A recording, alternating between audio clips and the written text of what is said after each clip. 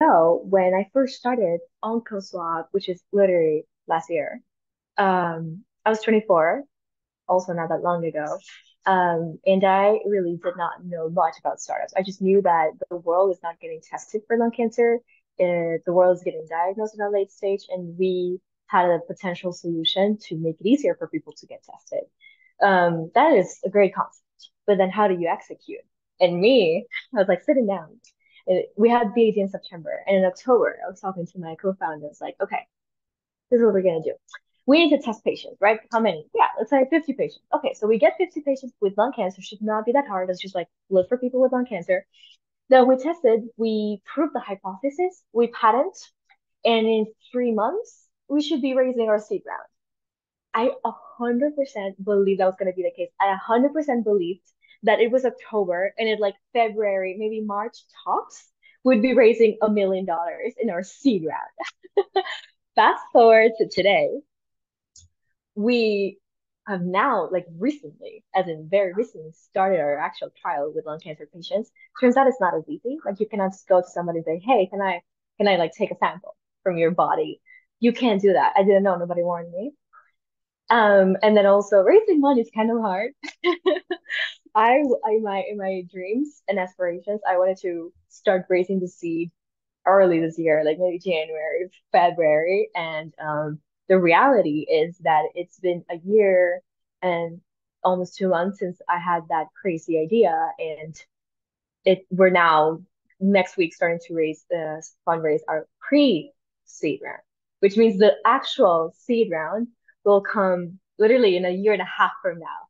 So that is great. That is like the first fuck up, let's call it that. And it's a fuck up mentality because it creates anxiety, right? Like I had no idea what to expect. So that is when things take longer, inevitably, then it's a little frustrating. So fast forward to, the next months when I started talking to founders, people who have actually done it, I quickly realized that that was not going to be the case. In the next months, I traveled to the US because bear in mind, I was in Europe at the time where things are even slower than anywhere else, to be honest. And then I say, okay, I need to go talk to the people that are making it happen. Europe, like everybody in Europe is telling me to go do a PhD and like, make sure the science works and then start a company. So like, no, you guys are not getting it. I need to raise my seed in January. You're not getting it. I don't have time for a PhD. So I traveled to the US for 3 months and really no plan. I just like book a ticket to New York. Like, I'm gonna go to New York, see what happens. I'm just gonna talk to people there. 3 months go by and I end up going to different cities, to different events, like depending on connections I make. And I end up in January in the JP Morgan Healthcare Conference, which is like for anybody that's in healthcare, that is the Super Bowl of healthcare. It's like the single biggest event of the entire year, and everybody that is somebody's there.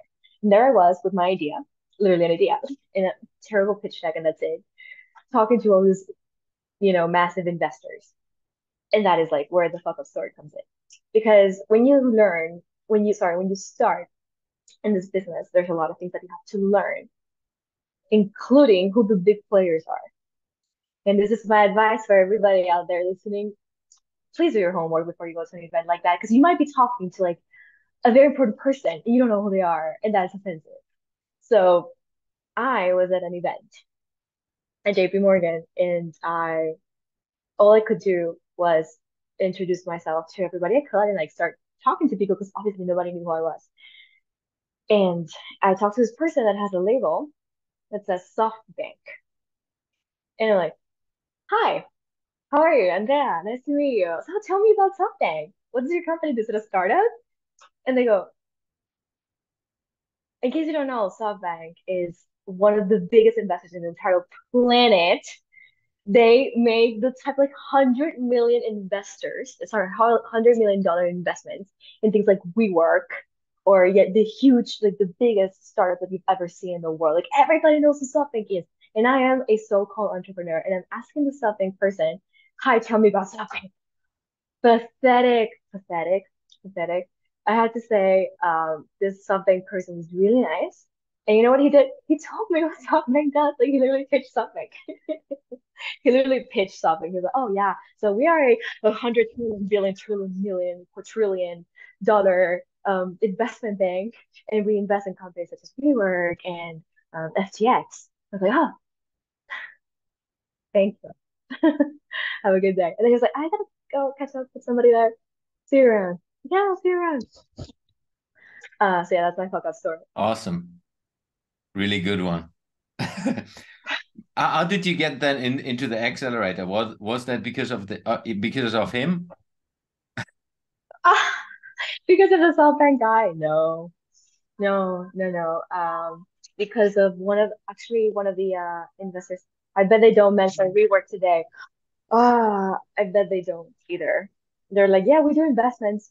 That's it, and they leave it there because FTX is another one, right? So they just like we invest. That's it. No, I'm kidding. The accelerator, we had some of the people from Start Ube, some of the startups that you might know, Jens. Um, One of them, they're also a diagnostic company. They went through this accelerator and they recommended it. So that's how we ended up here. No Right. fuck ups, just pitched. Not yet. Oh yeah, no, yeah. Well, it's been a while. It's been 3 months, no fuck ups yet. Yay! At least not with the accelerator. Yeah, congratulations. And like I said to you in person already, I follow you and I think you're on a journey. And Thank you, Jens. it's That means a lot. fascinating to see you. I mean, I have met you before you started that, which is the fun thing. Right, right. When I was like still not knowing what SoftBank was. Exactly. Yes, Good. thank you. And any questions to Andrea from the audience or the speakers? Hey, Andrea, you mentioned about not knowing and not doing your homework around the investors and the people in the room. I mean, when you go into an event like that, you can't know everyone. What do you think that actually gave you any advantage in terms of uh, your position there, or what would you do differently now, knowing what you know?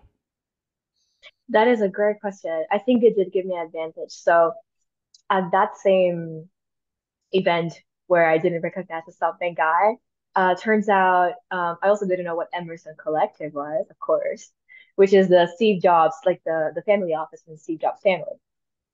And I had been talking to the Emerson Collective guy for like literally maybe 20 minutes, like 25 minutes.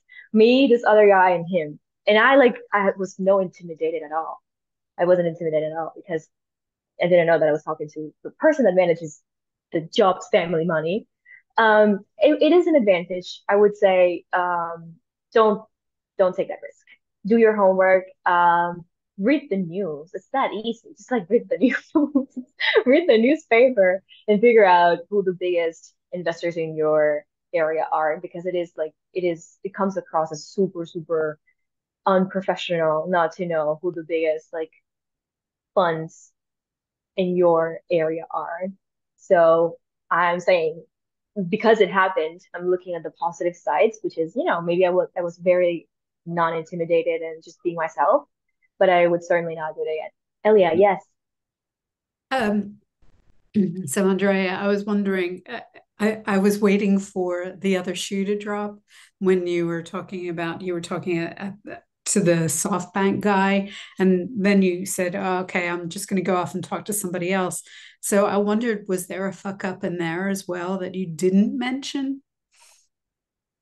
When I when I said, okay, so the SoftBank guy is the one that said I need to go talk to somebody else.